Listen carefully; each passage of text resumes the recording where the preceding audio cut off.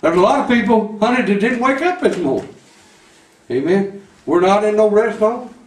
We're not in a hospital. We're not in a jail cell. We got a lot to be thankful for. Amen. I ain't got no pinched nerve in my back. Brother Billy tell you that's something to be thankful for. Amen. Amen. We got a lot to be thankful for, church. Amen.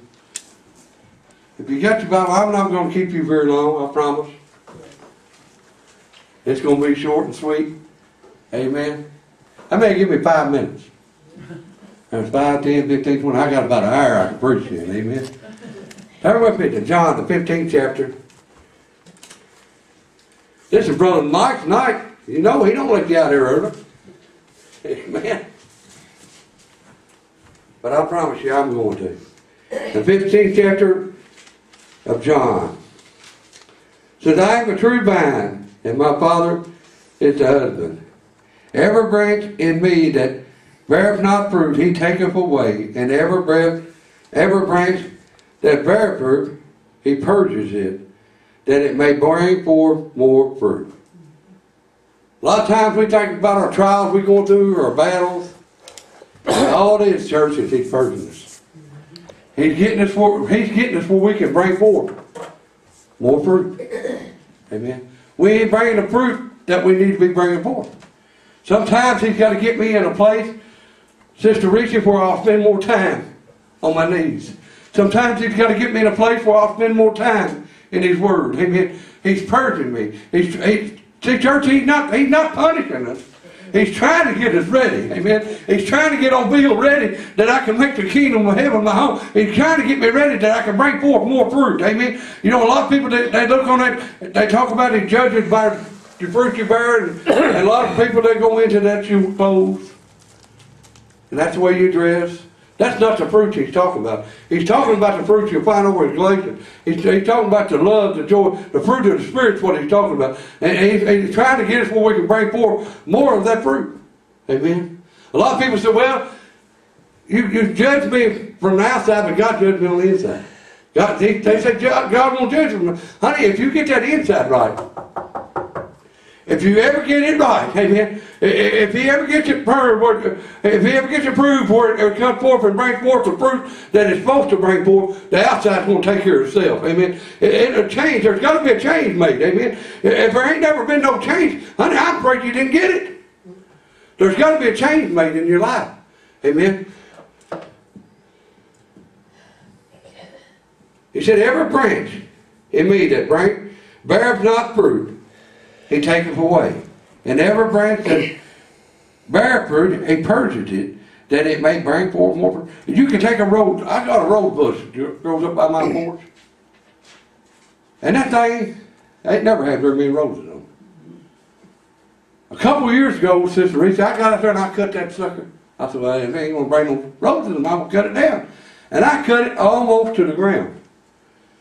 And it come back and it's brought roses and roses and roses and roses. Because I got rid of some of that dead weight in there. Church, there's a lot of dead stuff inside of us that we need to get rid of. There's stuff in there that we need to deal with. And that's what he does. It purges it. Amen. And it hurts. Sometimes it hurts, Sister Bonnie. Sometimes we don't, it hurts our flesh. Because our old flesh don't want to give up anything. Amen. Your flesh ain't never going to agree with your spirit. Amen. Anytime he's trying to get you to grow in the spirit, it's going to hurt. It's going to hurt your flesh. But if you'll just hang on, and if you'll just obey God, and do what he tells us to do, honey, it'll bring forth more fruit than it's ever brought before. There's going to be a change in your life. If you really abide in that vine, if we really abide in him, amen, we'll see things happen that we ain't never seen before. But we got to abide in him. So we can't do it on our own, Sister Richard. I can't do it on my own. I got to have him, amen. There is no good fruits in me. The only good fruit from me is the fruit that come from him. It's the fruits of the Spirit that we're talking about. That joy, that love, that long-suffering, and meekness and peace. And that's where it all comes from. It comes from him. It don't come from us. Without him, we are nothing. It says, now you are clean through the word which I have spoken unto you. Abide in me, and I in you. as the branch cannot bear fruit of itself, except it abide in the vine. No more can you, except you abide in me. I am the vine, and you are the branches. He that abideth in me, and I in him, the same bringeth forth much fruit. For without me, you can do nothing. There's a lot of preachers out there trying to do it on their own. I figured out a long time ago, I can't do it without him. Amen. I can do it without the crowd, Sister Richie. I can do it without the finance, the money coming in, but I cannot do it without him. I cannot preach without the Spirit of God. Amen. I got to have that anointing. Amen. I got to have that unction from him. He's the one that's got to give me my message. Amen. I can't go on the internet and get me a message and preach it. Amen. Because it won't do you a bit of good. But if I abide in him and get it from him, Sister Bonnie, amen. Because see, he knows what you have need of. Amen. He knows what I have need of before I ever ask. What the Bible says. He knows what we have need of. And he's the one who can supply our need. I don't know what you need. Amen. I ain't got no idea. And even if I did, I'd mess it all up. But if we stay hooked up in him, amen, because we can do nothing without him. But through him, all things are possible.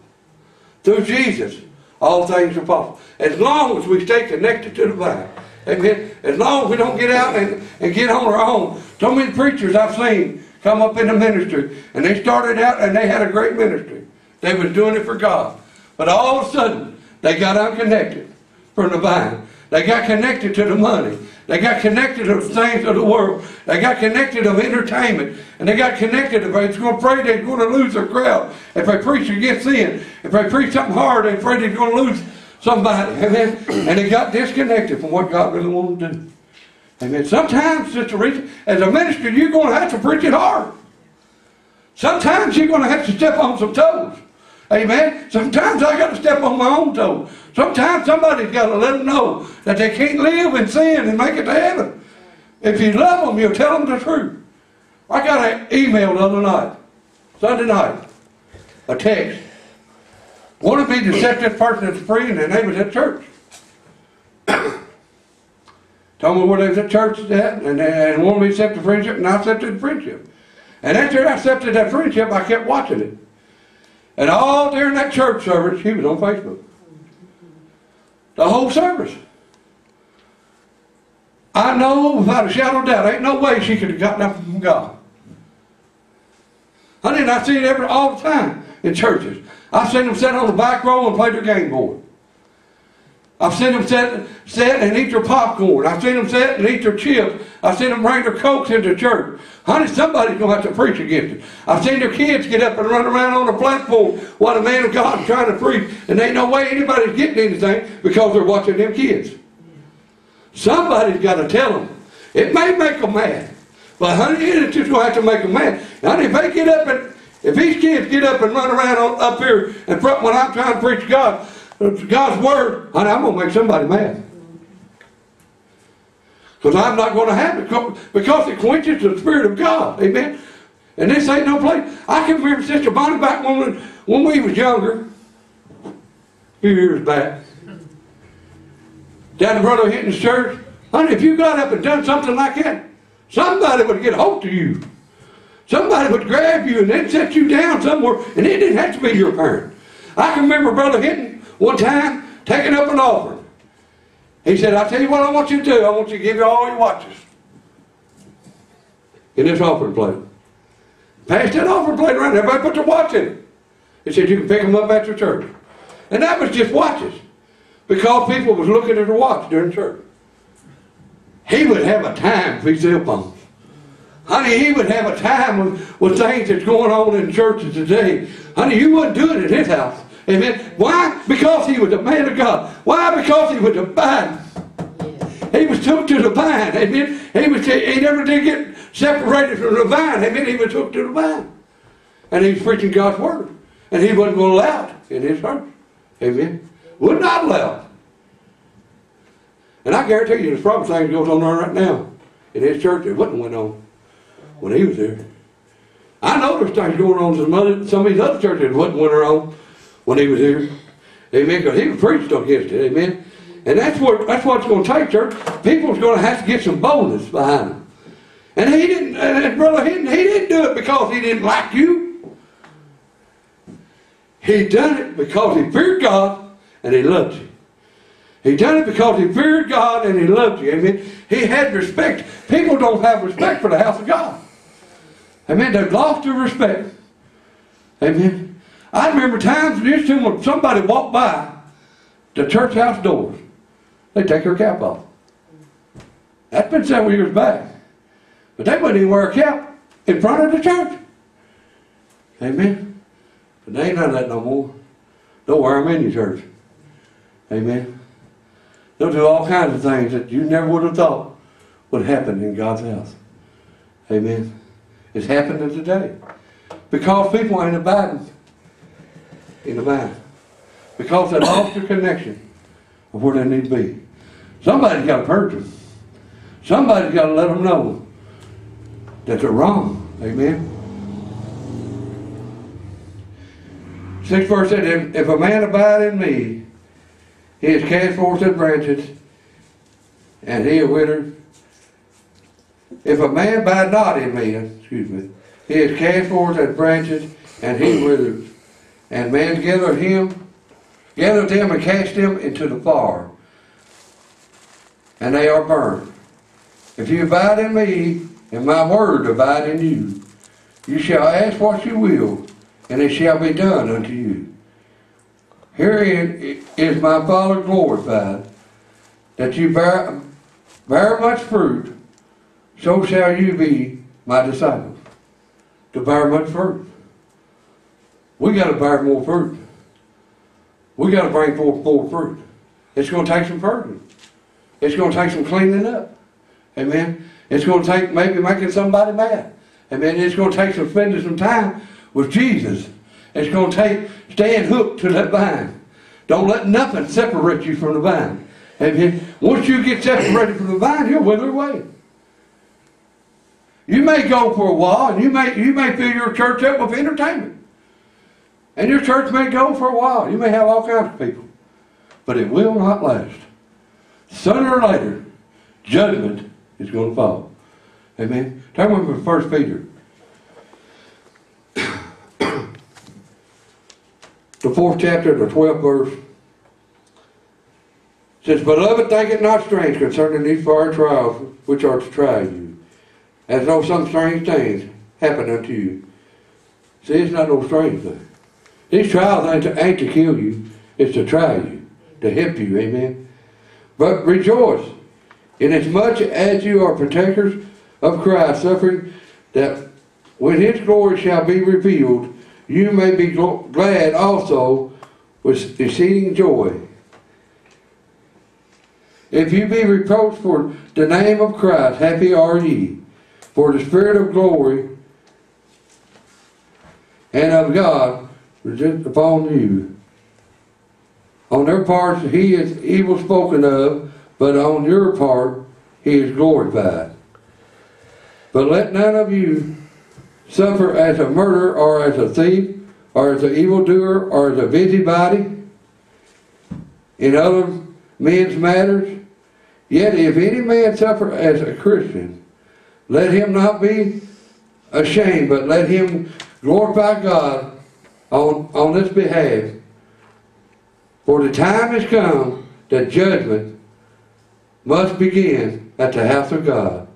And if it first begin at us, what shall the end be of them that obey not the gospel of God? It's got to begin at the house of God. Church has got to get ready. We ain't never going to get the world ready until the church gets ready. If the world comes in and all they see is us sitting around, eating popcorn, texting on our phone, while the man of God's trying to preach, what are they going to get? All they're going to see is what's going on out in the world. Amen. They can go over to the movie theater and see the same thing. Judgment must begin at the house of God. We got to learn to reverence the house of God. We got to learn to reverence your pastor, the man of God. When he gets behind the pulpit, we got to learn to reverence him. This church is blessed. And I'm not just saying this because Brother Billy is my brother-in-law. He is probably, he don't probably too, he is one of the best preachers I ever heard in my life. And that's the truth. And I've heard a lot of good preachers over the years, but it's an anointing that he's got on his life. Amen. I have not heard about a preacher in the middle of days. He's good. Because he's got that anointing. Because he abides in that vine. So you can preach it, but can you live it? That's the difference. That's where the anointing comes from, if you live it. If you stay hooked to the vine and you get close to God. Amen. And it's the same way with the ones that sitting down in the pews. It ain't just a pastor. The closer we live it, the more light we're going to shine. The closer, as long as we stay hooked to the vine. And there's going to be times that we're going to get purged, Sister Richard. There's times that things are going to happen in our life, but it's going to be all right. Let it happen, because sooner or later you're going to bring forth more fruit because of what happened. Think it not strange concerning these fire trials of tragedy. But it's going to bring forth, it's going to work to our good. All things work together for the good, to them that love God and the call according to his purpose. All things, even the bad things, even when we think it's the most awful thing in the world, it will work out to our good if we just hold on and keep hooked up to the vine. But we can't separate ourselves from the vine, because without him we can do, just like the word said, without him we can do nothing. There's nothing that we can do without him. But with him, all things are possible. Amen. That's what the Lord gave me tonight. And I know that's short. But if we'll get a hold of it, Sister Richard, if we'll get that down in our spirit and we'll try to get closer and try to get a closer walk with him and try to keep abiding in that vine, honey, it will do something for our life. I promise you it will. Give the Lord a hand for his word tonight. Amen.